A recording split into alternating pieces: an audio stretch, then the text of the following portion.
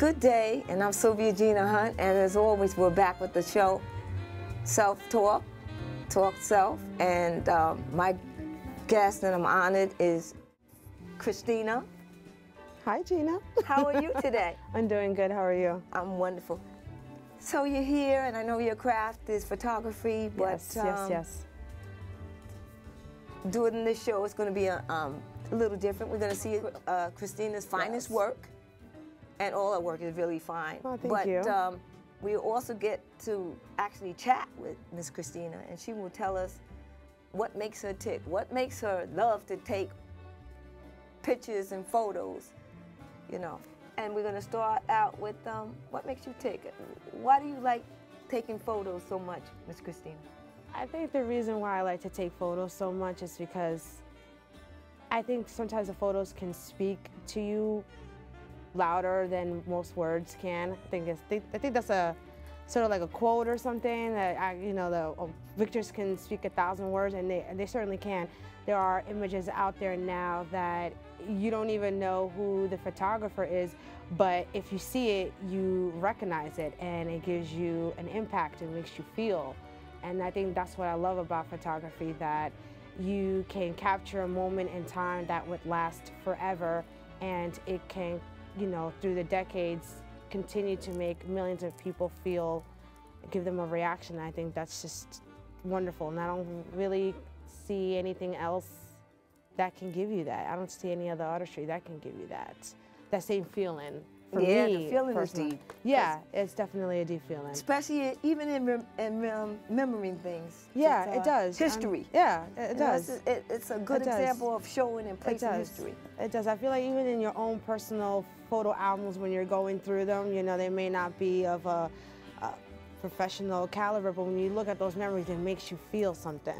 Right. And so that's why I like photography. So then I like to just photograph things that I know probably people either never encountered or they'll never see for themselves. I like to capture those and make them feel whatever it is that feeling is. If it makes you feel angry or happy or sad, whatever. As long as you're feeling something, I feel like I accomplished something. And what drives you? What is it? Animals? Is it the ocean? What type of photography that I do? Right now, I usually kind of do more of a landscape. I do nature.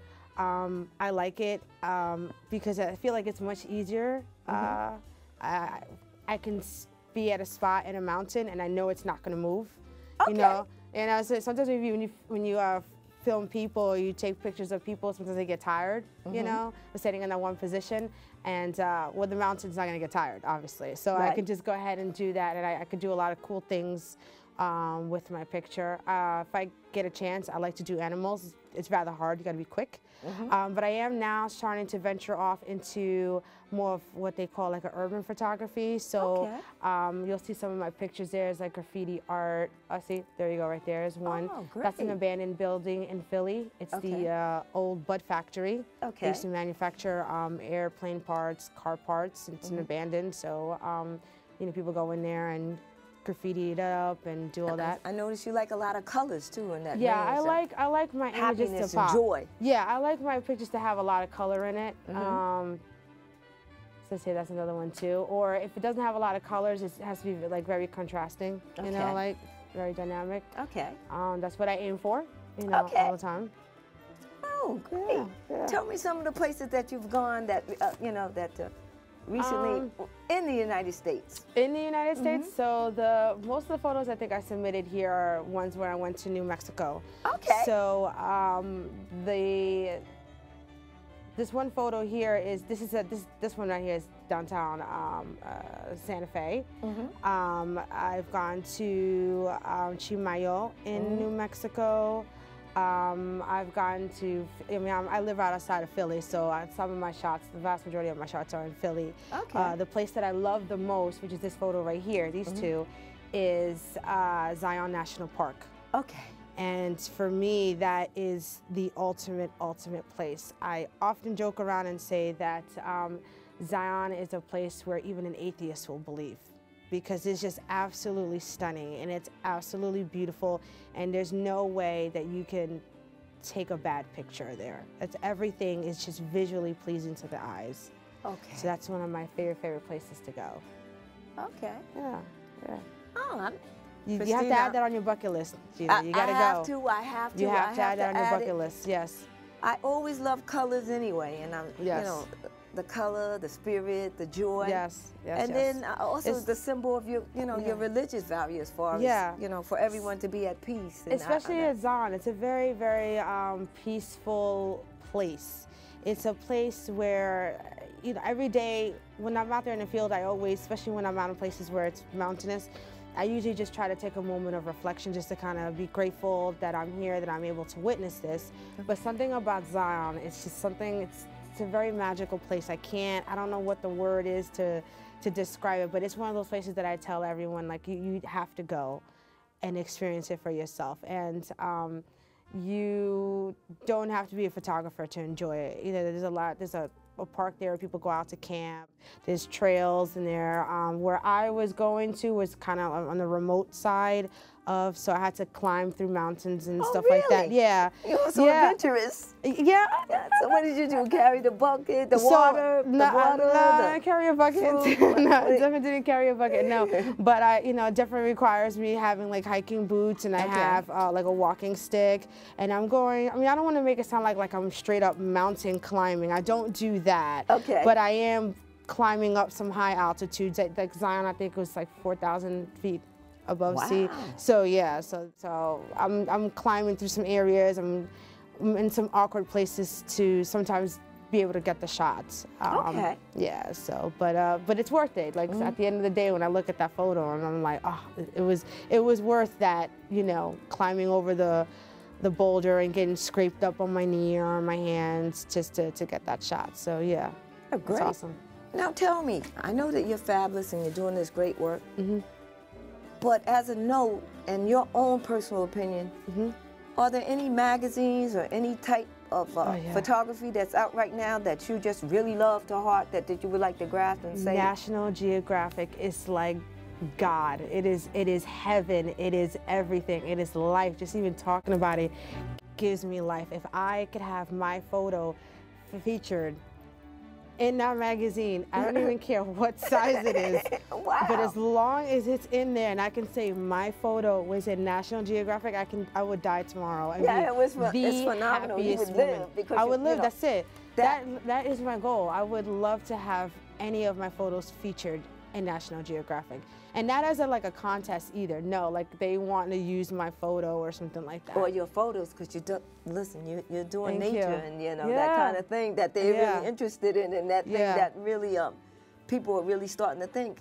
As a matter of fact, outside today, Christina, they have the climate march because what are we doing? The climate is destroying all of the environment. And as a photographer who takes pictures of nature, that is of utmost importance to me, because I want these places to survive. I want these places to exist so that I can take pictures of these and people after me can take these pictures. Absolutely. Our future. Yeah, our future definitely depends on it. Yeah. So if we don't have it, they're not going to be, they won't be able to enjoy what I'm able to enjoy at the moment when I'm in there. But luckily, you're in a position, and in your job skills, your art, you're actually able to present this to everybody all over the world. As we're doing right in itself is I guess, a benefit, a blessing.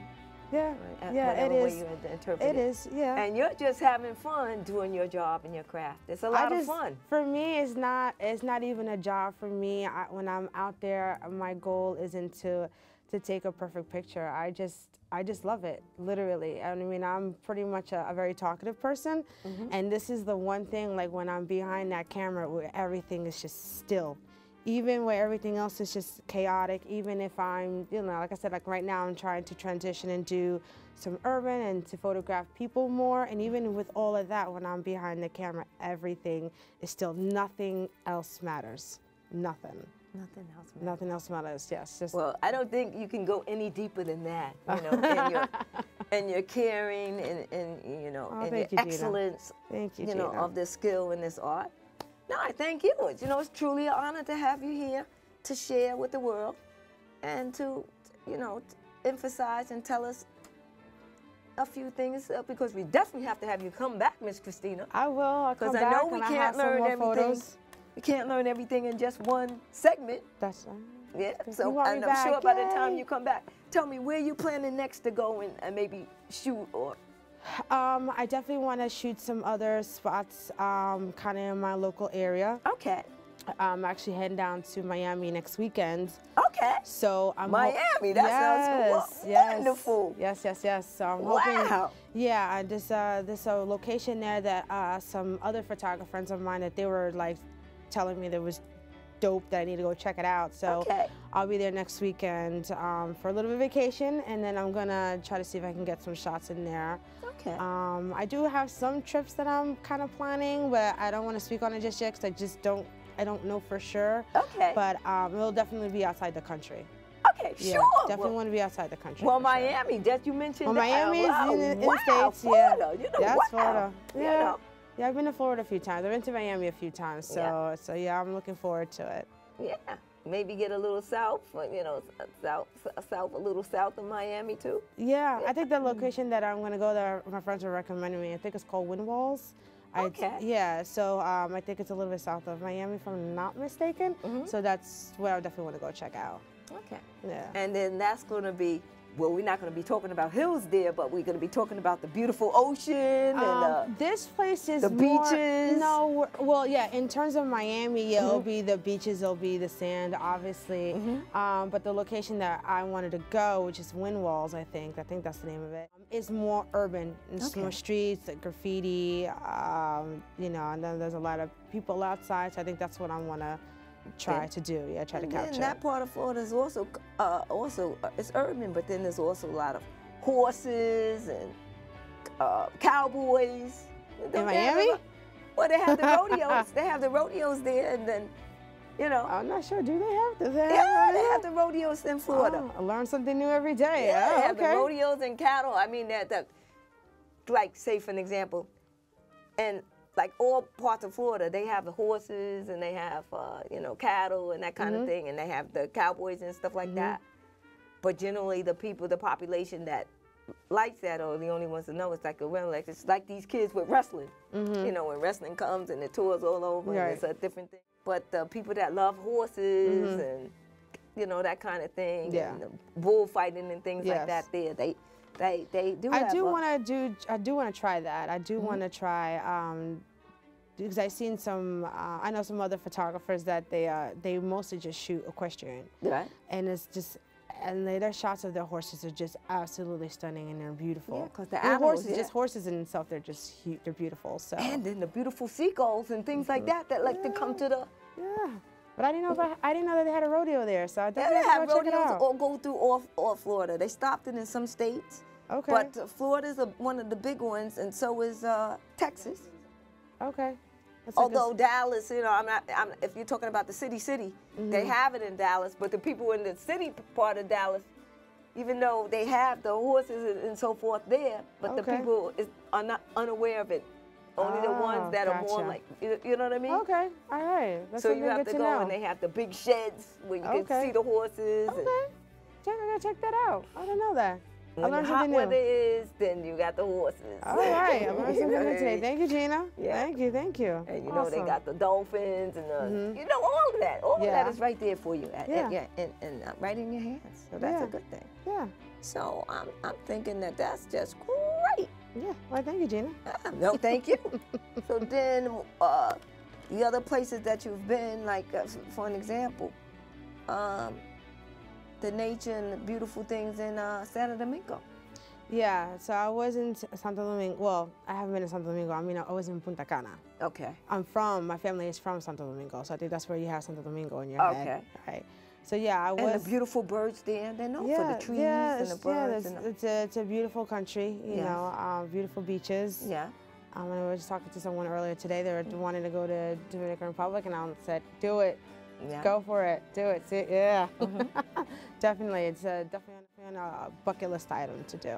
Okay, absolutely. But yeah, I do have some shots of DR that I have to do. I mean, I have a lot of pictures that I'm still editing and going through. Okay. I'm pretty critical of my work. Okay. So I could I've been to locations where I take hundreds of pictures and then I look back at it and I don't like it and I won't release it. It happens. Like Okay, it happens. I mean, I would think so, because you know, you're an artist. Yeah, I want it to be. And people say artists are so particular, picky and choosy. Yeah, it's true. You know what I mean? It's true. I think I was telling someone, I was like, if someone doesn't like my photos, if someone criticizes my photo anyway, I guarantee you, I probably said the same thing.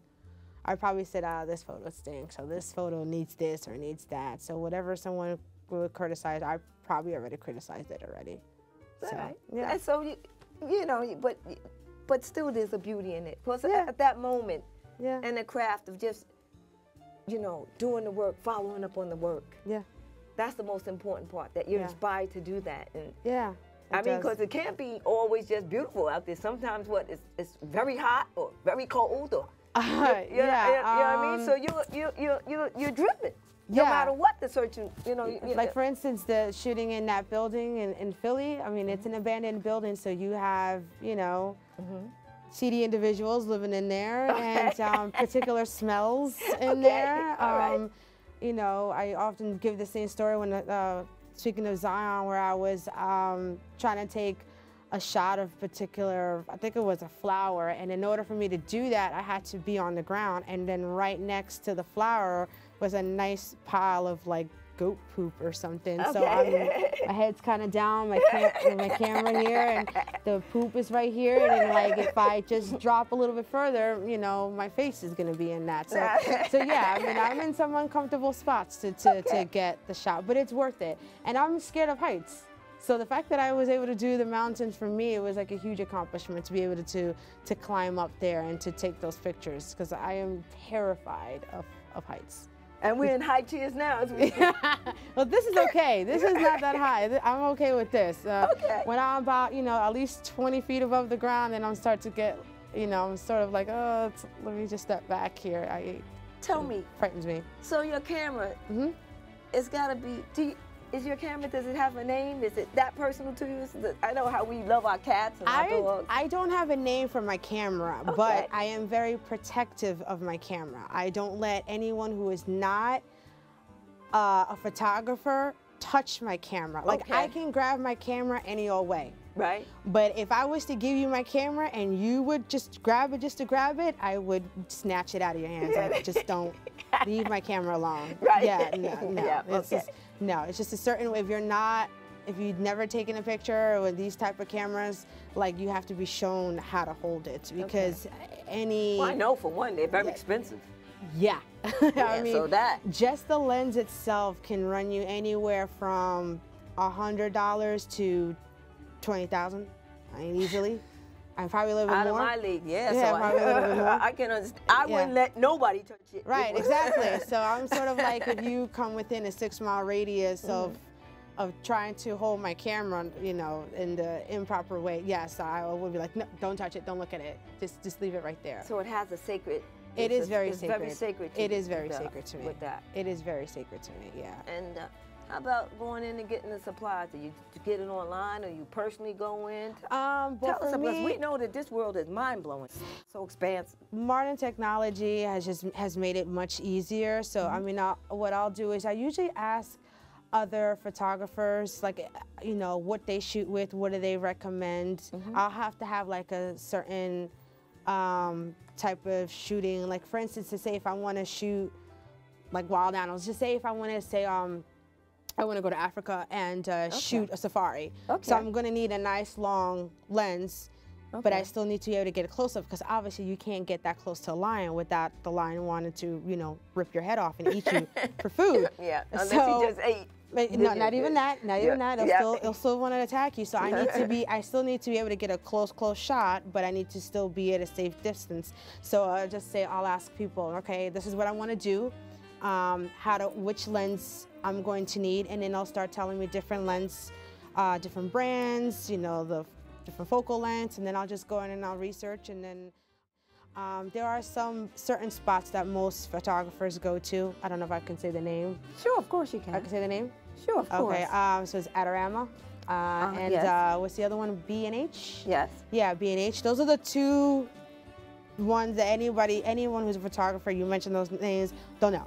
Yep. they'll know. I go there too for this kind of business here that we're on now. Exactly, so exactly. Anybody who's doing, you know, photography, filming, you know those spots. That's church. Yeah, that's absolutely. literally church. Absolutely. You go in there totally and agree. you give praise to the lenses and whatever even if they equipment don't you have need. it, they can always always accommodate order. you within a week time frame. And usually when you go in there, you know, you tell them, okay, I need to shoot this, and what lens will I need, and they'll be able to assist you with that. But yeah, I try to at least, you know, ask around, you know, what kind of lens I'm going to need, you know.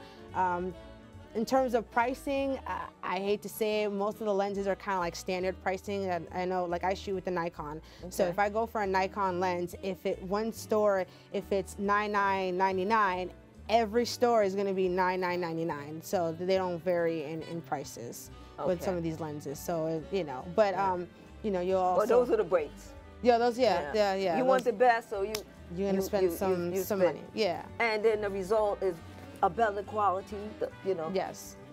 More fascination to you and then the people that get to view it. Yes. And then it's just a fascinating piece. The whole thing it has so many components. Yeah. So, I mean, it's just got to be each day more and more exciting as you do more and more stuff. And then it is. The more stuff you do, the more stuff I learn. I think that's why I like photography so much, because... And practice makes perfect. Yeah, it's like you learn something every day. I'm constantly learning, this new technique or this new lingo or just something, or just meeting people. Right. I think that's the best part, right? Just meeting people, like, oh, you're a photographer too? Oh, what do you shoot with? Oh, what do you shoot with? You know, you just kind of have that, you know, that, I don't know, that sense of, oh my God, you're a photographer too. Like, well, let's have a conversation, you know? Yeah, we can. Listen, I'm just thinking what you brought to the table and what you shared with all of us. As far as I know, there isn't any photography show set up on this. You know how we started out with dancing, and then we got dance this show and that show dance. Do you think that you may bring to the table, not now, but maybe in the future one day, a real live photography show where you have all of these different photographers that you have conversations with through the years, and everybody is anxious to maybe have a show on photography, and then everybody get together and share something like, you know, how they do with the dances, Dancing with the Stars, photography around the globe, so photography's dancing, photographers dancing. Is that what you're saying? No. But Similar, I know what you mean. It's similar. Meaning that sort of like a kind of like a we round always table. dance, and it's always been a part of our culture. We always take photos and pictures, and it's always been a part of our culture, no matter where we come from or whatever. And then to the point that TV and reality and realism is so important, it's have impacted so much, particularly with our technology, as you just explained, that do you think that there would be a show maybe just catered to that? iconic for people to really want to establish? Sort of like the Soul Train for photographers? Yeah. We could have Christina in the world of with special guest photographer Jack and Jill, Jack and Jane, and then come and do battle where we have experts at the table that select out of the 6-week time, something like Dancing with the Stars, and just who's like a competition. I mean, that would be. I think it would be wild and fun. Right? That would be a dope idea. I don't think I've seen anything like that. Yeah, and I mean, but just your ideas and what you're saying. I don't know if I personally would do that. Not that there's anything wrong with that, only because, like, even just doing this, being in front of the camera, this is huge for me. Wait a minute. What are you saying, I Christina? like to be behind the camera. Let me just ask you something.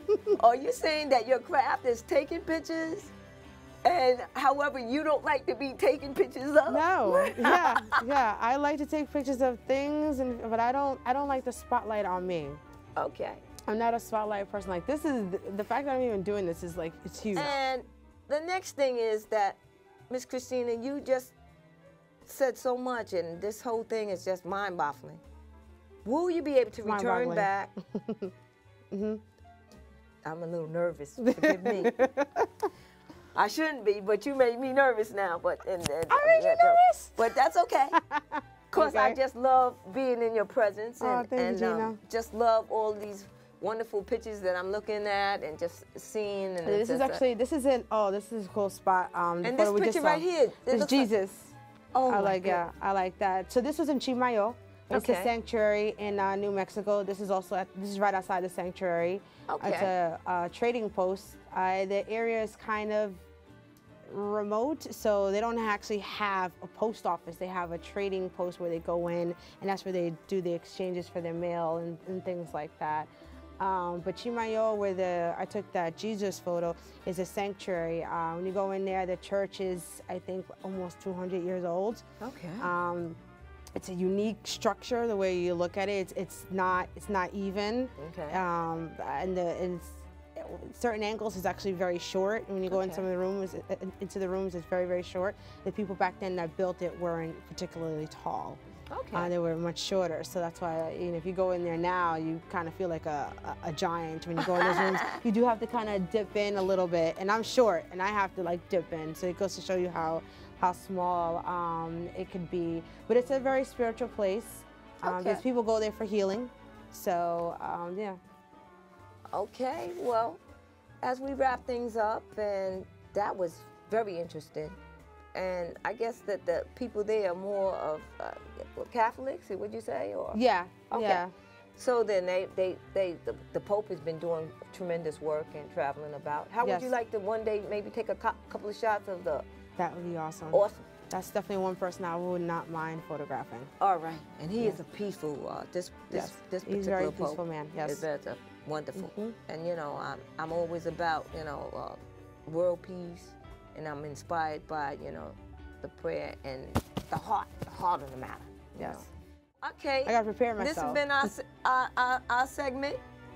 And so I'm Sylvia Gina Hunt, and Miss Christina, she has shared so much with us. Hi. She's gonna go ahead now and just give you all of her information. Yep. You can check me on Instagram at Chris_Hill_photos. And then my email address is photosbychrishill@gmail.com. So check me out, leave your comments. You can contact me for any inquiries. So, and I look forward to hearing all your comments. Boy, I trust you and all, but I've been here before you. You remind me of pain, but I can't ignore you. After I met you, boy, I tried my best not to think of you. I tried such a silly game to play, to eventually just lose to you. Can I get another chance to hold you tonight? Come on, baby. When things were so well, yeah. Boy, with all of my mind, just to let you slip away. I put my heart up to you. Oh yeah. Even though hurting you was never my fault. Yeah. Trying to see what's in the cards for tonight. Boy, accept this as my plea.